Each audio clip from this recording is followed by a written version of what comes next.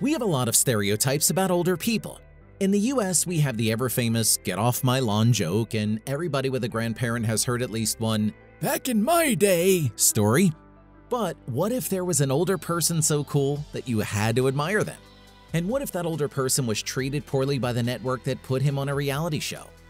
Welcome back to TUNANOCRUST, and we're here to talk about what really happened to Roger Barr, the mechanic from Chasing Classic Cars. Towards the end, we'll also tell you what you can do to help.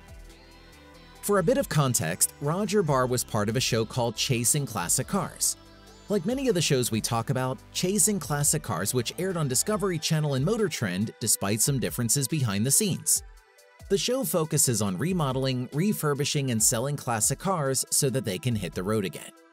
They also get into the history of the vehicles, making the show amazing for antique car buffs. Chasing Classic Cars has been on the air since June 3, 2008, and currently boasts 16 seasons with almost 200 episodes. But what's the story behind the main mechanic on the show, Roger Barr? Roger Barr was born on February 15, 1936 in Long Island, New York, USA. I learned so much of what I know, which is not a lot, we agree. But I hung around Joe Detroit's garage on Newdorf, Staten Island. No heat, one light bulb, he smoked cheap cigars.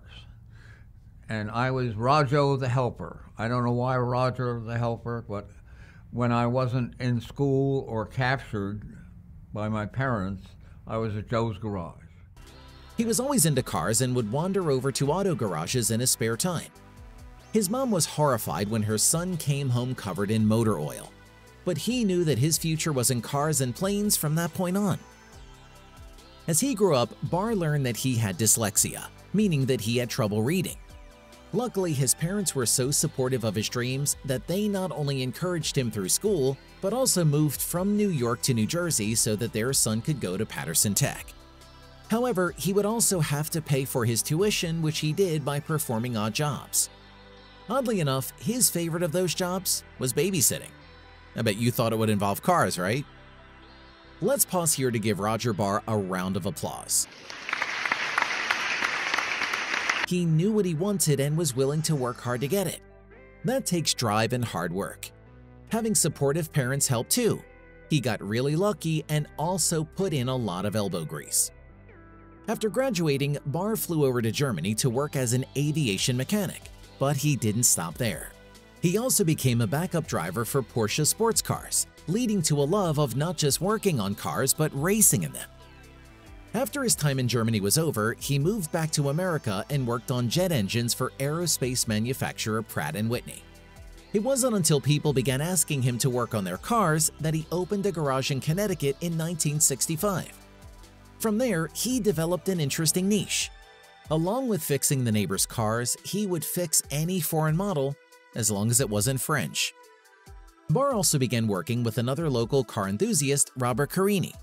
He would fix foreign cars while Carini worked on older domestic vehicles. He also built race cars, a fact that Robert Carini's son Wayne would always remember. The two had a lot of respect for each other. However, over time, Barr's business began losing money. He sold his garage to Volkswagen and began teaching engineering at Brown University in Providence, Rhode Island. He also taught for 5 years at the University of Hartford, Connecticut. At 65 years old, an age when most people would be content to retire, Barr began working on cars again. Robert Carini's son, Wayne Carini, offered Barr a job as a mechanic at his shop, F40 Motorsports. When the Essex Television Group, based in Connecticut, not the UK, made the show Chasing Classic Cars, they invited Wayne Carini on board and Roger Barr came with him. Fans thought that Barr added a bit of authenticity to the reality TV show. The rest, as they say, is history. Or is it? And do they work? Only a small problem. This one goes to the back and that one goes to the front. After season 14, Barr stopped appearing on the show. Fans assumed the worst, that Roger Barr had died. No, he didn't. But what happened to him was still sad. Others knew that he was still alive and made, shall we say, generous estimates of his net worth. With all the rumors surrounding Barr's mysterious disappearance, it can be hard to pick out the truth from the lies. What is true was that Barr was injured while working at F40. We couldn't find the exact nature of this injury. If you know, share in the comments below. After this accident, he left the show for medical reasons. But the sad truth is that he had to pay those bills himself. The show did absolutely nothing to fund the treatment of one of its stars. He wanted to come back and they declined. Regardless of what the injury was, that doesn't look good. It gets worse the deeper you dig. A post on his Facebook from September 16, 2020 tells all. I would like to correct something out there on the internet. There is a video out there that supposedly has facts about me. While I'm still handsome and breathing, I would like my fans to know 2 facts. Number 1, I have not retired. I kept asking to come back to work and was told no work. Then in the mail I received the notice that I was involuntarily terminated. Yep, not even over the phone or in person, just let go. I found another job that I am really enjoying at the Paddock Classic Car Restorations in New Britain, Connecticut. This leads me to my number 2. It would seem that someone we won't mention put out the second big lie. I am not worth $1.3 million.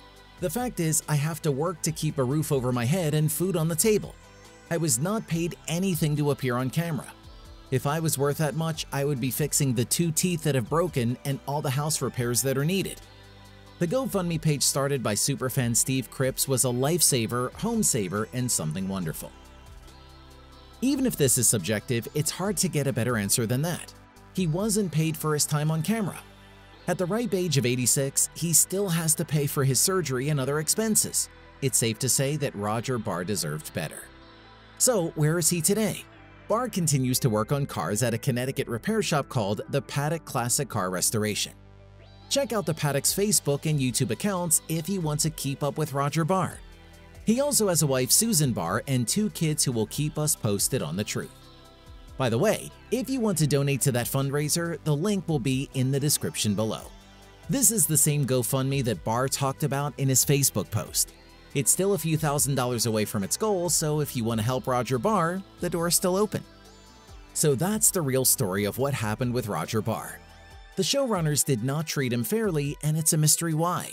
You'd think they'd at least pay him to be on the show. Do you know any awesome old people?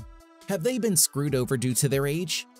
And if you are older, what's your favorite "back in my day" story? Let us know in the comments below. Also, don't forget to like, comment, subscribe, and ring the bell so that you don't miss the next crusty video. We'll see you next time. This one goes to the back and that one goes to the front, but I can manage. So you're well and everything's wonderful, right? The knees are fine and my face is just as ugly as it always has been. So all is well.